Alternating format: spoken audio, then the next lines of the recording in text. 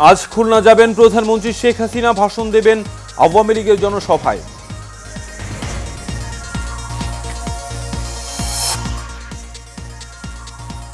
BNP জামায়াতের অবরোধের তেমন প্রভাব নেই রাজধানীতে, রাজপথে আওয়ামী লীগ, সতর্ক অবস্থানে আইন শৃঙ্খলা বাহিনী।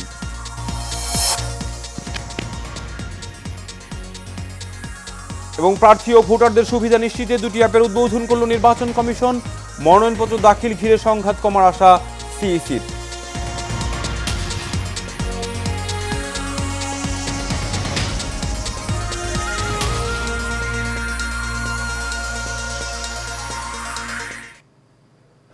স্বাগত এশিয়ান সকালের সংবাদের সঙ্গে আছে আমি কাউসার আহমেদ। এখন শুনছিলেন বিআরবি কেবল ইন্ডাস্ট্রিজ লিমিটেড সংবাদ শিরোনাম। এবার চলে যাচ্ছি বিস্তারিত সংবাদে।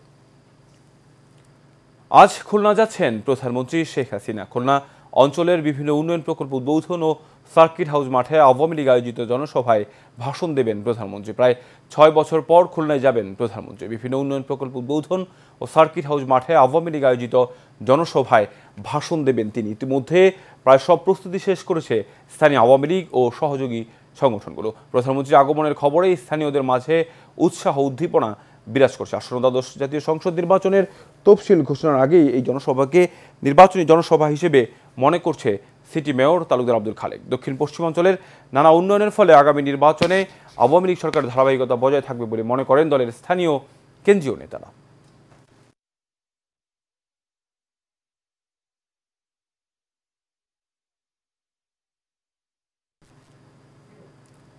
ক্ষমতা নয়, আওয়ামী লীগের কাছে দেশের স্বার্থই বড় বলে মন্তব্য করেছেন প্রধানমন্ত্রী শেখ হাসিনা। রবিবার দুপুরে নরসিংদীতে এশিয়ার অন্যতম বৃহত্তর ঘোড়াশাল পলাশ ইউরিয়া সার কারখানা উদ্বোধন অনুষ্ঠানে তিনি কথা বলেন। সরকার প্রধান বলেন, 2001 সালে গ্যাস বিক্রিতে রাজি না হওয়ায় আওয়ামী লীগ ক্ষমতায় আসতে পারেনি। হাবিবুর রহমান রাজের রিপোর্টে থাকছে বিস্তারিত। দক্ষিণ এশিয়ার সর্ববৃহৎ পরিবেশ বান্ধব ইউরিয়া সার কারখানা উদ্বোধনে রবিবার বেলা 11:30টায় হেলিকপ্টারে ঢাকা থেকে ঘোড়াশালে পৌঁছান প্রধানমন্ত্রী। বেলা 12:30টায় ঘোড়াশাল পলাশ ইউরিয়া সার কারখানাটি উদ্বোধন ও ফার্টিলাইজার প্ল্যান্টটি ঘুরে দেখেন তিনি। উদ্বোধন শেষে সার কারখানার স্মারক ডাক টিকিট, উদ্বোধনী খাম ও সিলমোহর অবমুক্ত করেন প্রধানমন্ত্রী। সার কারখানা চত্বরে আয়োজিত সুধী সমাবেশে বক্তব্য রাখেন শেখ হাসিনা। এ সময় তিনি জানান, আওয়ামী লীগ সরকারের আমলে কোনো কৃষককে সারের জন্য কষ্ট করতে হয়নি। আর এই 15 বছর আমরা 25 লক্ষ মেট্রিক টন ইউরিয়া সার ব্যবহৃত হয়েছে। এর মধ্যে 9 লক্ষ মেট্রিক টন ইউরিয়া সার দেশে উৎপাদিত হচ্ছে। অবশিষ্ট সার আমরা আমদানি করছি। উৎপাদন আমদানিকৃত ইউরিয়া সারের নিরবচ্ছিন্ন বিতরণের ফলে গত 15 বছরে সারা দেশে কখনো কোনো ঘাটতি দেখা দেয় নাই। প্রধানমন্ত্রী বলেন, জ্বালাও পোড়াও করে দেশের অগ্রগতিকে নস্যাতের চেষ্টা চলছে। প্রাকৃতিক দুর্যোগের মতো অগ্নি সন্ত্রাসকে নির্মূল করা হবে বলেও মন্তব্য করেন তিনি। এখন যেমন অগ্নি সন্ত্রাস শুরু করেছে, তখন সেই অগ্নি সন্ত্রাস শুরু করেছিল। সেই সময় বিদ্যুৎ কেন্দ্র পুড়িয়ে দেয়, কর্মরত ইঞ্জিনিয়ার সেই আগুনে পুড়ে মারাও যায়। এইভাবেই দেশের সম্পদ একে একে তারা ধ্বংস করে। এখন তাদের সেই সময় অগ্নি সন্ত্রাসে যেভাবে মানুষ ক্ষতিগ্রস্ত, আবার এখন সেই অগ্নি সন্ত্রাস তারা শুরু করেছে। আমি জানি না তাদের চেতনা কবে ফিরবে বা দেশের মানুষের প্রতি দায়িত্ববোধ কবে ফিরবে। ক্ষমতা নয়, আওয়ামী লীগের কাছে দেশের স্বার্থই বড় উল্লেখ করে সরকার প্রধান বলেন, দেশ খাদ্যে স্বয়ংসম্পূর্ণ হোক তা চায়নি বিএনপি সরকার। যখন সরকারে আসি বিদ্যুৎ উৎপাদন হতো। হাবিবুর রহমান রাজ, এশিয়ান টেলিভিশন। বিএনপি জামায়াতের চতুর্থ দফা অবরোধের দ্বিতীয় দিনে রাজধানীতে গণপরিবহন সহ যান চলাচল প্রায় স্বাভাবিক ছিল। এদিকে অবরোধকে কেন্দ্র করে সকল প্রকার নাশকতা প্রতিরোধে নগরীতে ছিল আইনশৃঙ্খলা বাহিনীর সতর্ক অবস্থা। সকাল থেকে বিভিন্ন মোড়ে মোতায়েন করা হয় অতিরিক্ত পুলিশ। নিরাপত্তা নিশ্চিতে রাজধানী সহ সারা দেশীয় র্যাবের 460টি টহল দল সহ 152 প্লাটুন বিজিবি মোতায়েন করা হয়েছে।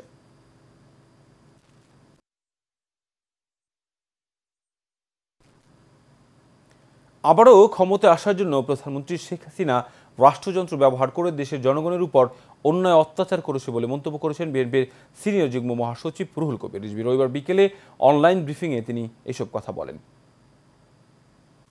আপনি নিজের মতো করে আইন শৃঙ্খলা বাহিনী সাজিয়ে নিয়ে আপনি জনগণের উপর যে অত্যাচার করছে সেটা বন্ধ করুন আর পদত্যাগ করুন। পদত্যাগ করে জনগণের উপর ছেড়ে দেন।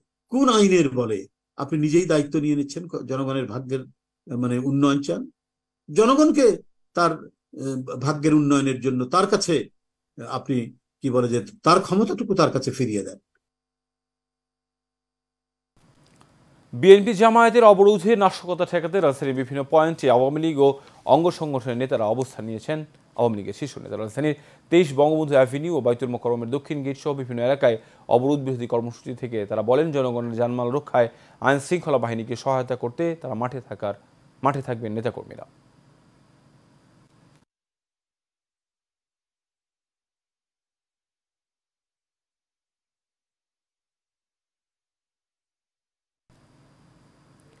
নির্বাচনে মনোনয়নপত্র দাখিল পদ্ধতিতে অনলাইন যুগে শুরু করল নির্বাচন কমিশন। পাশাপাশি অনলাইনে ভোটারদের ভোট সম্পর্কে তথ্য দিতে আনা হয়েছে আরেকটি অ্যাপ। রবিবার সকালে নির্বাচন ভবন অডিটোরিয়ামে অ্যাপ দুটির উদ্বোধন করেন প্রধান নির্বাচন কমিশনার। বলেন, নির্বাচন পদ্ধতিতে স্বচ্ছতা ও গ্রহণযোগ্যতা আনতে ভূমিকা রাখবে নতুন এই পদ্ধতি। বিস্তারিত এই চিত্র রিপোর্টে।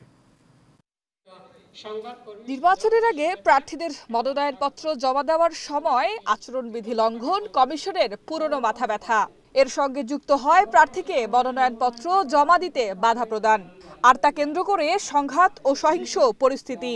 এমন পরিস্থিতিকে নিয়ন্ত্রণে এনে স্বচ্ছতার প্রয়োজনে ইসি তৈরি করেছে একটি অ্যাপ ও ওয়েবসাইট। একটির কাজ অনলাইনে প্রার্থীদের মনোনয়নপত্র দাখিল করা, অপরটি করা হয়েছে ভোটারদের কেন্দ্রসহ ভোটের সার্বিক তথ্য সরবরাহের স্বার্থে। সকালে নির্বাচন ভবনের অডিটোরিয়ামে অ্যাপ ও ওয়েবসাইটটি উদ্বোধন করে নির্বাচন কমিশন। এ সময় 4 নির্বাচন কমিশনার বলেন, নতুন এই উদ্যোগের মাধ্যমে নির্বাচনে আরো বেশি স্বচ্ছতা আসবে। পাশাপাশি বন্ধ হবে মনোনয়নপত্র দাখিলের নামে শক্তি প্রদর্শন। নির্বাচন ব্যবস্থা আরো স্বচ্ছ হবে আশা প্রকাশ করে প্রধান নির্বাচন কমিশনার বলেন, মনোনয়ন দাখিল করতে গেলে যে শোডাউন বা সহিংসতা হয়, এই অনাচারগুলো অনলাইনের মাধ্যমে কমে আসবে। সাবমিশন করতে গিয়ে অনেক সময় বাধাপ্রাপ্ত হয়, আবার সাবমিশন করার পরে অনেক সময় চাপ প্রয়োগ করা হয়, তুমি নমিনেশন প্রত্যাহার করো। এই যে অনাচারগুলো, সেই অনাচারগুলো কিন্তু এই অনলাইন সিস্টেমের মাধ্যমে কমে আসতে পারে এবং টোটাল নির্বাচনের ব্যবস্থাটা আরো নির্ভরযোগ্য, আরো সহজ এবং আরো শুদ্ধ বা পরিশুদ্ধ হতে পারে। ভারতে এ প্রচলন থাকলেও কমিশনের তৈরি অ্যাপ প্রতিবেশী দেশটির থেকেও আধুনিক বলে দাবি করেন সিইসি। এটা শুধু যে আমাদের যে তথ্য সরবরাহকে খুব সহজ এবং দ্রুত করে দেবে তা নয়, স্বচ্ছতা প্রতিপাদনেও এটা খুবই সহায়ক হবে। Mitu, Asian television, Dhaka. যতই হরতাল অবরোধ দিক না কেন, রাজপথে থেকেই বিএনপি জামায়াতকে রুখে দেওয়ার হুঁশিয়ারি দিয়েছেন বঙ্গবন্ধু সৈনিক লীগের সভাপতি এবং এশিয়ান গ্রুপ ও এশিয়ান টেলিভিশনের চেয়ারম্যান বীর মুক্তিযোদ্ধা আলহাজ হারুন রশিদ। সিআইপি ঢাকা 5 সংসদীয় এলাকায় বিশাল নির্বাচনী শোডাউন পরবর্তী কর্মী মূল্যায়ন সভায় তিনি এই কথা বলেন। শহীদুল হক জীবনের ক্যামেরায় আরও জানাচ্ছেন মণ্ডলের নাম। জামাতের যে সমস্ত অবরোধ দেয়, এটা আমরা ঘৃণা করি। ঢাকা 5 আসনকে বাংলাদেশের 1 নম্বর উন্নয়নের মডেল তৈরির ঘোষণা দিয়ে নির্বাচনী প্রচারণায় মাঠে নেমেছেন বঙ্গবন্ধু সৈনিক লীগের সভাপতি এবং এশিয়ান গ্রুপ ও এশিয়ান টেলিভিশনের চেয়ারম্যান বীর মুক্তিযোদ্ধা আলহাজ হারুনুর রশিদ সিআইপি। এরই অংশ হিসাবে এই কর্মী মূল্যায়ন সভার আয়োজন করে বঙ্গবন্ধু সৈনিক লীগ। বিএনপি জামাতের যে সমস্ত অবরোধ দেয়, তার প্রতিবাদে আমরা শান্তি মিছিল করব। সবসময় যতদিন থাকে এদের কর্মসূচি, সেটার প্রতিবাদে আমরা প্রতিদিনই থাকবো ইনশাআল্লাহ। সভায় বীর মুক্তিযোদ্ধা আলহাজ হারুন রশিদ সিআইপিকে আগামী সংসদ নির্বাচনে ঢাকা 5 আসনে আওয়ামী লীগের মনোনয়ন দেওয়ার জন্য বঙ্গবন্ধু কন্যা প্রধানমন্ত্রী শেখ হাসিনার কাছে দাবি জানান বঙ্গবন্ধু সৈনিক লীগের সিনিয়র নেতারা। আমরা মাননীয় প্রধানমন্ত্রীর কাছে হাত জোড় করে চাবো, 2 হাত তুলে চাবো যে আমাদেরকে অন্তত পক্ষে আমাদেরকে হারুন ভাই সহ আমাদের আপনার যেই নেতৃবৃন্দদের আপনাদের পছন্দ মনে করেন এবং যোগ্য মনে করেন, তাদেরকে সংসদে আনার সুযোগ করে দেন। যে যাত্রাবাড়ি ডেমরা আওয়ামী লীগ আছে, তাদের পক্ষ থেকে আমাদের সংগঠনের সভাপতি বীর মুক্তিযোদ্ধা আলহাজ হারুন রশিদ সিআইপি এই আসন নমিনেশন পাক।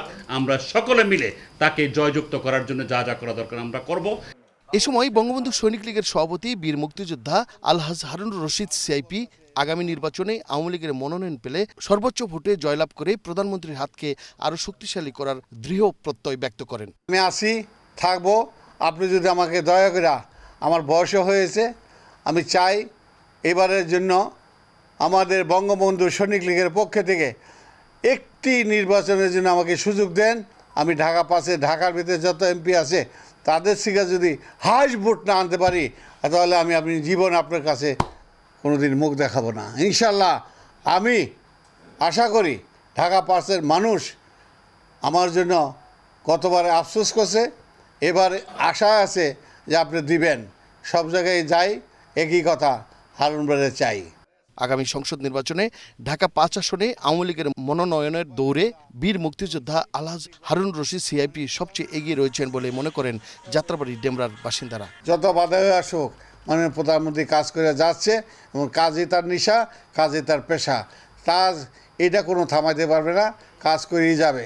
এই দেশকে আবার নৌকা মার্কা ভোট দিয়ে সকল ভাই বোনরে বলি যেন আপনারা নৌকা মার্কা ভোট দিয়ে এই দেশকে বাঁচাইতে হলে আমাদের মাননীয় প্রধানমন্ত্রীর দরকার। এছাড়া যদি বিকল্প কেউ যদি আসে এই দেশে ভয়াবহ আরও 20 বছর পিছিয়ে যাবে। মন্ডলের নাম, এশিয়ান টেলিভিশন, ঢাকা। ঢাকা ৫ আসনকে বাংলাদেশের ১ নম্বর উন্নয়নের মডেল তৈরির ঘোষণা দিয়ে নির্বাচনী প্রচারণায় মাঠে নেমেছেন বঙ্গবন্ধু সৈনিক লীগের সভাপতি, এশিয়ান গ্রুপ এবং এশিয়ান টেলিভিশনের চেয়ারম্যান বীর মুক্তিযোদ্ধা আলহাজ হারুন রশিদ সিআইপি। যাত্রাবাড়ির নিজ বাসভবন থেকে গোটা নির্বাচনী এলাকায় শোডাউন শেষে তিনি গণমাধ্যমকে আরও বলেন, প্রধানমন্ত্রী শেখ হাসিনা বাংলাদেশকে যে গতিতে উন্নয়নের মহাসড়কে এগিয়ে নিয়ে যাচ্ছেন, ঠিক একইভাবে তিনিও ডেমরা যাত্রাবাড়ি মানুষের ভাগ্য বদলের মিশন নিতে চান। হাজার হাজার মানুষের ভালোবাসায় সিক্ত হয়ে যিনি ঢাকার রাজপথে লাল সবুজের পতাকা উঁচিয়ে ছুটে চলছেন, তিনি এক দুঃসাহসিক স্বপ্নবাজ বীর মুক্তিযোদ্ধা। ৭১-এর রণাঙ্গনের পরীক্ষিত সৈনিক, যার হৃদয়ে হাজার বছরের শ্রেষ্ঠ বাঙালি বঙ্গবন্ধু শেখ মুজিবুর রহমান, আর বুক ভরা নিঃশ্বাসের শক্তিমত্তায় বিশ্বজয়ী প্রধানমন্ত্রী শেখ হাসিনা। সেই শক্তি তাকে প্রতিনিয়ত এগিয়ে রাখে। আজকের বীর মুক্তিযোদ্ধা আলহাজ হারুন রশিদ সিআইপির পথ চলার শুরুতে বঙ্গবন্ধুর ৭ই মার্চের ভাষণই উজ্জীবনী শক্তি। রাজপথে উন্নয়নে উৎপাদনে সংগ্রামে ডেমরা যাত্রাবাড়ি এলাকার তরতাজা পোস্টার এই বীর মুক্তিযোদ্ধা, যার সামনে পেছনে অসংখ্য মানুষের দোয়া, ভালোবাসা আর একদল নিবেদিত প্রাণ কর্মীর নিরন্তর ছুটে চলা। ১৯৭৪ সালের পর থেকেই ঢাকা ৫ আসনের আপামর মানুষের সাথে নিবিড়ভাবে মিশতে শিখেছেন তিনি। তাই তো যে কোনো বিপর্যয়ে, দুর্যোগে, দুঃসময়ে অসংখ্য মানুষকে সহযোগিতা করেছেন নীরবে নিভৃতে। তিলে তিলে গড়ে ওঠা সেই ভালোবাসার মানুষটাকে জনপ্রতিনিধি হিসেবে দেখতে চান স্থানীয়রা। জনগণ আজকে আমাকে যেভাবে সাড়া দিছে, ঢাকা ৫-এর সকল জায়গায় যেখানে হাত উঠাইছি সেখানে হাসি দেয়া সালাম আলগি দিছে এবং আনন্দ দিছে, ফুল দিছে এবং ফুলের পাপড়ি দিছে, মালা দিছে, অনেক কিছু দিছে যেটা নজিরবিহীন। আমি আশা করি নাই। আমি খুব খুশি। ইনশাল্লাহ মাননীয় প্রধানমন্ত্রী যদি আমাকে এই নৌকা মার্কা আমাকে যদি নমিনেশন দেয়, ইনশাল্লাহ আমি গ্যারান্টিটা দিতে পারি এই ঢাকার ভিতরে নাম্বার 1 থাকবো নৌকা আমার মাধ্যমে যদি হয় ইনশাল্লাহ। ডেমরা যাত্রাবাড়ি এলাকার মানুষের এই চাওয়া পাওয়াকে পূর্ণ করতেই এবারের মনোনয়ন তার শেষ চাওয়া। বঙ্গবন্ধু কন্যার ওপর আস্থার পারদ তাকে আরও শক্তি জুগিয়েছে এবারের দ্বাদশ জাতীয় সংসদ নির্বাচনের প্রার্থী হতে। মাননীয় প্রধানমন্ত্রী ঘোষণা অনুযায়ী আমরা নির্বাচন করব। আমরা চাই নির্বাচনের মাধ্যমে, সুস্থ নির্বাচনের মাধ্যমে আমরা এই ঢাকা ৫-এর থেকে আমি হইতে চাই। মানে প্রধানমন্ত্রী যদি আমাকে দয়া করে দেয়, ইনশাল্লাহ তাকে আমি একটা পুরস্কার দিব ঢাকা ৫-এর থেকে, যে আমার যে কি সমর্থন আছে, আমি যে কি কাজ করেছি, এই কাজ যেমন মাননীয় প্রধানমন্ত্রী সারা বাংলাদেশ বিক্রি করছে, আমিও ডেমরাতে যে কাজ করছি ইনশাল্লাহ বহু কাজ করছি। এই করোনার সময় ৪৫ বার টান দিছি এই ডেমরার ভিতরে। সবাই জানে ডেমরার মানুষ আমাকে চায়, ভালোবাসে, এই আমার অধিকার। আমি ডেমরা আছি, থাকবো, যতদিন পর্যন্ত বেঁচে থাকবো ডেমরার মানুষের পাশে থাকবো। শুধু প্রতিশ্রুতি নয়, নির্বাচনী এলাকার মানুষের ভাগ্য বদলের শপথ নিয়ে মাঠে নামা এই বীর মুক্তিযোদ্ধা জানান, তিনি প্রতিনিধি হলে ডেমরা যাত্রাবাড়িকে একটি ব্যতিক্রমী আসন হিসেবে প্রতিষ্ঠিত করে প্রধানমন্ত্রীকে উপহার দেবেন। ঢাকা ৫ আসন অর্থাৎ যাত্রাবাড়ি ডেমরা এলাকার লাখো মানুষের আশা আকাঙ্ক্ষার বাতিঘর এবং প্রধানমন্ত্রী জননেত্রী শেখ হাসিনার বিশ্বস্ত ভ্যানগার্ড আলহাজ হারুন রশিদ সিআইপি আসন্ন দ্বাদশ জাতীয় সংসদ নির্বাচনে এলাকার মানুষের ভাগ্য বদলের অঙ্গীকার নিয়ে মাঠে নেমেছেন। নির্বাচনের মধ্য দিয়ে এলাকার মানুষের পাশাপাশি দেশের উন্নয়নের অংশীদার হতে চান তিনি। বাতেন বিপ্লব, এশিয়ান টেলিভিশন, যাত্রাবাড়ি, ঢাকা। রাজধানীর একটি বাসা থেকে নাসরিন আক্তার ও জেসমিন আক্তার নামে দুই বোনের রক্তাক্ত মরদেহ উদ্ধার করেছে হাজারীবাগ থানা পুলিশ। নিহতদের শরীরে ধারালো অস্ত্রের আঘাতের চিহ্ন রয়েছে। মধ্যরাতে তাদের মরদেহ উদ্ধার করা হয়। নিহতদের ভাই জানান, বড় বোন জেসমিন মানসিক প্রতিবন্ধী ছিলেন। জেসমিন ও নাসরিন এবং তাদের মা সহ সবাই একই বাসাতেই থাকতেন। নিহত দুই বোনের এখনও বিয়ে হয়নি। বিষয়টি নিশ্চিত করেছেন হাজারীবাগ থানার ভারপ্রাপ্ত কর্মকর্তা আহাদ আলী। নিহতদের মরদেহ উদ্ধার করে ঢাকা মেডিকেল কলেজ হাসপাতালে পাঠানো হয়েছে।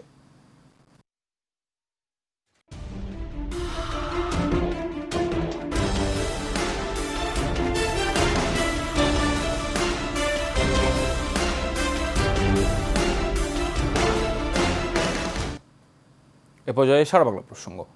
একসময় গ্রাম বাংলার মানুষের পণ্য পরিবহন এবং যাতায়াতের প্রধান বাহন ছিল ঘোড়ার গাড়ি। সে সময় দেশের বিভিন্ন প্রান্তে বসত ঘোড়ার হাট। কিন্তু আধুনিকতার ছোঁয়ায় ঘোড়ার কদর কমে যাওয়ায় হারিয়ে যেতে বসেছে ঘোড়ার হাটগুলো। তবে ঐতিহ্য ধরে রাখতে 50 বছরেরও বেশি সময় ধরে ঘোড়ার হাট বসছে জামালপুরের তুলসীপুর গ্রামে। কিন্তু হঠাৎ করেই ঘোড়ার দাম কমে যাওয়ায় লোকসানের মুখে পাইকাররা। মুস্তাফিজুর রহমানের তথ্য ছবিতে বিস্তারিত জানাচ্ছেন আরবি ইসলাম হিমু। টাট্টু ঘোড়া বাহাদুর, তাজিয়া, বিজলি, রানী ও রাজাসহ বাহারি নামের এসব ঘোড়ার দেখা মিলছে জামালপুর সদর উপজেলার তুলসীপুর ঘোড়ার হাটে। বাহারি নামের কারণে ঘোড়ার কদরও একটু বেশি। সপ্তাহের বৃহস্পতিবারে দেশের নানা প্রান্ত থেকে এই হাটে আমদানি করা হয় বাহারি নামের শতাধিক ঘোড়া। ঘোড়ার পাশাপাশি হাটে বেচাকেনা হয় ঘোড়া গাড়ি ও লাগামসহ নানা সরঞ্জাম। শুধু ক্রেতা বিক্রেতারাই নয়, ঘোড়ার হাট দেখতে ভিড় করেন অনেক উৎসুক জনতা। এই তুলসীপুর হাটে একটা বাচ্চা কিনলাম। এখানে আমি তুলসীপুর বাজারে একটা ঘোড়া নিয়ে আসছিলাম। এখানে ঘোড়াটা বাড়িতে 3000 টাকা দিয়ে কিনছিলাম। এখানে বেচবার আসছি, আইসা দেখি যে 500 টাকা দাম করে। বাজারে দেখি অতিরিক্ত ঘোড়া উঠে পড়ছে, বেচা কিনি নাই। ঘোড়ার দাম কিনা বেশি বেশি, ঘোড়ার দাম করে 500। দরদাম চূড়ান্ত হওয়ার পর ঘোড়ার শক্তি পরীক্ষা করে নেন হাটে আসা খদ্দেররা।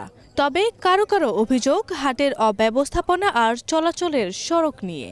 এক সময় ঘোড়া 1 লাখ 1,10,000 বেচতাম, হইলে ঘোড়া ভাই ভাই 30,000, 25,000, 40,000 বেতন নেবে ভাই। তুলসীপুর হাট একটি ঐতিহ্যবাহী হাট। এটা সাধারণত দেখা যাচ্ছে যে বাংলাদেশের একমাত্র হাট। এটা অনেক আগে থেকেই শুরু হয়েছে। এখানেও এক সময় অনেক বেচাকেনি হতো। এদিকে ঐতিহ্যবাহী ঘোড়ার হাটের উন্নয়নের প্রয়োজনীয় পদক্ষেপ নেওয়ার কথা জানালেন উপজেলা নির্বাহী কর্মকর্তা। আমরা আমাদের উপজেলা পরিষদ এবং উপজেলা প্রশাসনের পক্ষ থেকে এই হাটের উন্নয়নের জন্য যে ধরনের পরিকল্পনা গ্রহণ করা প্রয়োজন, আমরা আশা করি যে আগামীতে এই ধরনের একটি পরিকল্পনা গ্রহণ করে যাতে বাজারের মানুষের জন্য উপযোগী কিছু পদক্ষেপ গ্রহণ করা যায়, সে ধরনের পদক্ষেপ গ্রহণ করব। তুলসীপুরের হাটে আগে 100 থেকে 150 ঘোড়া বিক্রি হলেও চাহিদা আর দাম কমে যাওয়ায় এখন বিক্রি হয় 30 থেকে 40টি ঘোড়া। আরবি ইসলাম হিমু, এশিয়ান টেলিভিশন। ময়মনসিংহের নান্দাইল উপজেলায় বিএনপি জামায়াতের নৈরাজ্য সৃষ্টিকারী মিথ্যা সংবাদ প্রকাশ ও অপপ্রচারের বিরুদ্ধে সমাবেশ ও প্রতিবাদ মিছিল হয়েছে। রোববার দুপুরে সরকারের শহীদ স্মৃতি আদর্শ কলেজ চত্বরে আওয়ামী লীগ নান্দাইল উপজেলা শাখার সভাপতি অবসরপ্রাপ্ত মেজর জেনারেল আব্দুল সালাম সভায় প্রধান অতিথির বক্তব্য প্রদান করেন। প্রতিবাদ সভায় বিশেষ অতিথি হিসেবে উপস্থিত ছিলেন উপজেলা আওয়ামী লীগের সাধারণ সম্পাদক আমিনুল ইসলাম শাহান ও ওয়াহিদা হোসেন। এ সময় উপজেলা ছাত্রলীগ, যুবলীগ ও বিভিন্ন ইউনিয়ন থেকে আসা নেতাকর্মী এই প্রতিবাদ সভায় অংশগ্রহণ করেন।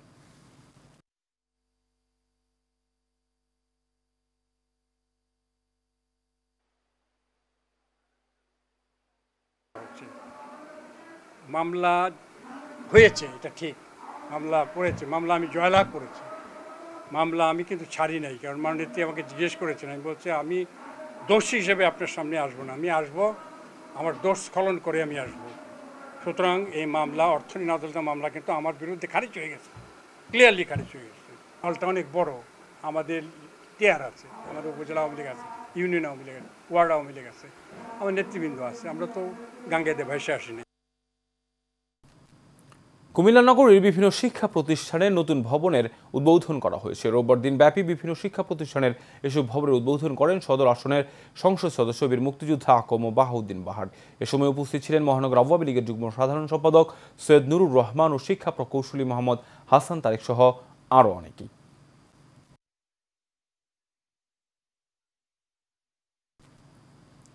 প্রধানমন্ত্রী শেখ হাসিনা খুলনায় আগমন উপলক্ষে বাগেরহাটের ফকিরহাটে আনন্দ মিছিল করেছে উপজেলা আওয়ামী লীগ ও সহযোগী অঙ্গ সংগঠন।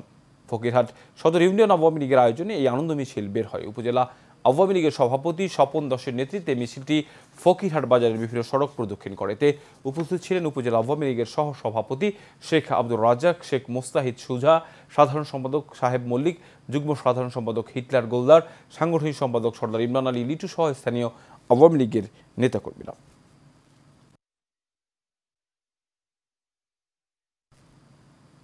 কাল খাগড়াছড়ি বঙ্গমাতা শেখ ফজিলাতুন্নেসা মুজিব পৌর আবাসন প্রকল্পটি উদ্বোধন করবেন প্রধানমন্ত্রী শেখ হাসিনা। স্থানীয় সরকার প্রকৌশল অধিদপ্তরের তৃতীয় নগর পরিচালন ও অবকাঠামো উন্নতিকরণ সেক্টর প্রকল্পের আওতায় খাগড়াছড়ি পৌরসভার ৬ নম্বর ওয়ার্ডের শালবন এলাকায় দৃশ্যমান হয়েছে বঙ্গমাতা শেখ ফজিলাতুন্নেসা মুজিব আবাসন প্রকল্পটি। ভূপ্রকৃতির সাথে সামঞ্জস্য রেখে দ্বিতল বিশিষ্ট ৪ ইউনিটের ১৫টি আবাসিক ভবন তৈরি করা হয়েছে।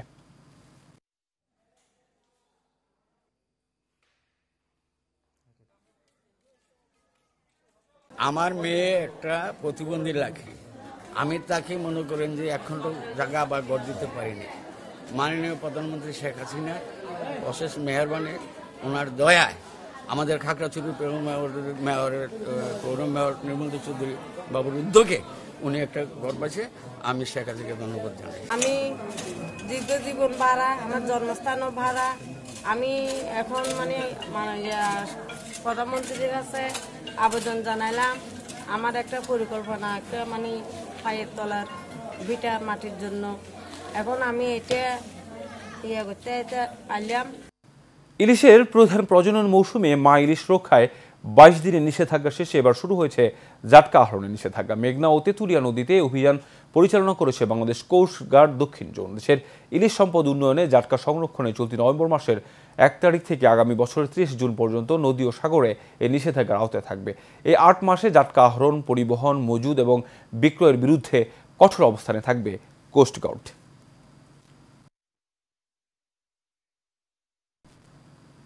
বিএনপি জামায়াতের অবরোধের নামে দেশে অরাজকতা এবং নাশকতা এড়াতে সকলকে সচেতন থাকতে হবে বলে মন্তব্য করেছেন সংসদ সদস্য দীপঙ্কর তালুকদার। রাঙ্গামাটির লংজুতে জেলা পরিষদ উন্নয়ন বোর্ড ও এলজিডির উন্নয়ন প্রকল্পের ৩৫ কোটি টাকার ২০টি প্রকল্প উদ্বোধনকালে এসব কথা বলেন তিনি বলেন, বর্তমানে সরকার আমলে পাহাড়ের যে উন্নয়ন হয়েছে তা অন্য কোনো সরকারের সময় হয়নি। উপজেলা নির্বাহী অফিসারের সভাপতিত্বে এ সময় আরও উপস্থিত ছিলেন উপজেলা পরিষদের চেয়ারম্যান আব্দুল বারেক সরকার সহ অন্যান্যরা।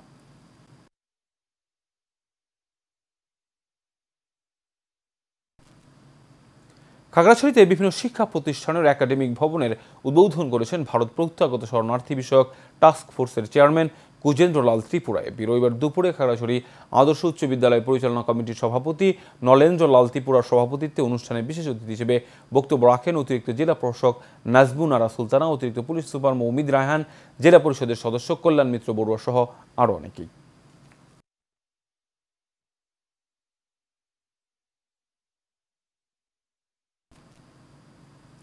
চট্টগ্রামের লোহাগড়ার চুন্তি বন্যপ্রাণী অভয়ারণ্যের ১০ কিলোমিটার অংশে নির্মিত হয়েছে এশিয়ার প্রথম এলিফ্যান্ট ওভারপাস। ২০০০ কক্সবাজার রেল লাইনের কারণে বন্যপ্রাণী চলাচলে যেন বাধা সৃষ্টি না হয় সে লক্ষ্যে নেওয়া হয়েছে এমন উদ্যোগ। এই ওভারপাসের উপর অংশ দিয়ে হাতি ও নিচ দিয়ে ট্রেন চলাচলের ব্যবস্থা করা হয়েছে। ৫০ মিটার দীর্ঘ এলিফ্যান্ট ওভারপাসের উপরে লাগানো হয়েছে কলা, বাঁশ সহ প্রায় ৪১ প্রজাতির গাছ। সাইফুল ইসলামের তথ্য ছবিতে বিস্তারিত জানাচ্ছেন অনুকৃতি আদিত্য। চট্টগ্রামের লোহাগড়া চুনতি বন্যপ্রাণী অভয়ারণ্যের বুক চেড়ে ১০ কিলোমিটার অংশে নির্মিত হয়েছে এশিয়ার প্রথম এলিফ্যান্ট ওভারপাস। বন্য হাতির চলাচলে যাতে সমস্যা না হয় তাই নির্মাণ করা হয়েছে ওভারপাসটির। ওভারপাসের উপর দিয়ে হাতি ও নিচে দিয়ে চলাচল করবে ট্রেন। রেল লাইনের কারণে বন্যপ্রাণী চলাচলে যেন কোনো বাধা সৃষ্টি না হয় সেজন্য তৈরি করা হয়েছে ৩টি আন্ডারপাস। ওভারপাসের দুই পাশে নির্দিষ্ট এলাকা পর্যন্ত সাইড ওয়াল থাকায় বন্য হাতিরা রেল লাইনে উঠতে পারবে না। এক্সপ্রেসের ফলে আমি মনে করি এখানে উপর দিয়ে বন্য হাতিরা চলাফেরা করতে পারবে এবং অতি সহজে নিচ দিয়ে রেল চলাচলের জন্য অত্যন্ত সুবিধা হবে। বন্য প্রাণীর সাথে মানুষবাহী ট্রেনের সাথে একটা যে সম্পর্কের মেলবন্ধন সৃষ্টি হয়েছে, এটা একটা যুগান্তকারী পদক্ষেপ বলে আমি মনে করি। এটি হচ্ছে দক্ষিণ এশিয়ার প্রথম এমন একটি ওভারপাস। এর পাশাপাশি এই রেল লাইনটি শেখ হাসিনা সরকারের যুগান্তকারী একটি পদক্ষেপ বলে আমি মনে করি।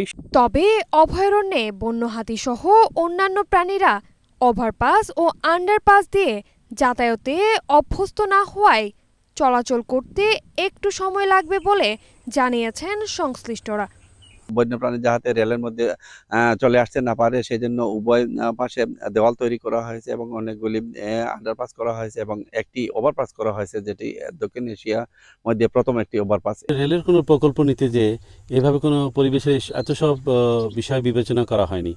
আমরা ইভেন আমাদের দক্ষিণ পূর্ব এশিয়া কোনো দেশেও এরকম নাই হাতির জন্য আলাদা বা বন্যপ্রাণীর জন্য আলাদা ওভারপাসের ব্যবস্থা, যেটা আমরা এই প্রকল্পে রেখেছি এবং আশা করছি আমরা এই প্রাকৃতিক এবং পরিবেশ যে ভারসাম্য, সেই ভারসাম্য এটা বজায় রাখা সম্ভব হবে।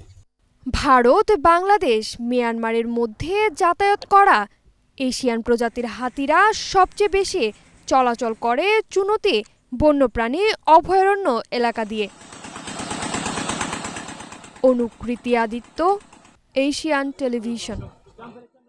শেষ করব এশিয়ান সকালের সংবাদের আগে বিআরবি কেবল ইন্ডাস্ট্রি লিমিটেড সংবাদ শিরোনাম জানাবো আরও একবার।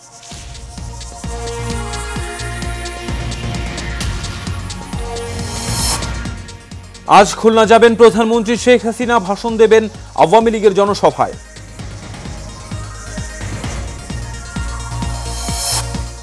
বিএনপি জামায়াতের অবরোধের তেমন প্রভাব নেই রাজধানীতে, রাজপথে আওয়ামী লীগ, সতর্ক অবস্থানে আইন শৃঙ্খলা বাহিনী। এবং প্রার্থী ও ভোটারদের সুবিধা নিশ্চিতে দুটি অ্যাপের উদ্বোধন করল নির্বাচন কমিশন। মনোনয়নপত্র দাখিল ঘিরে সংঘাত কমার আশা সিইসির।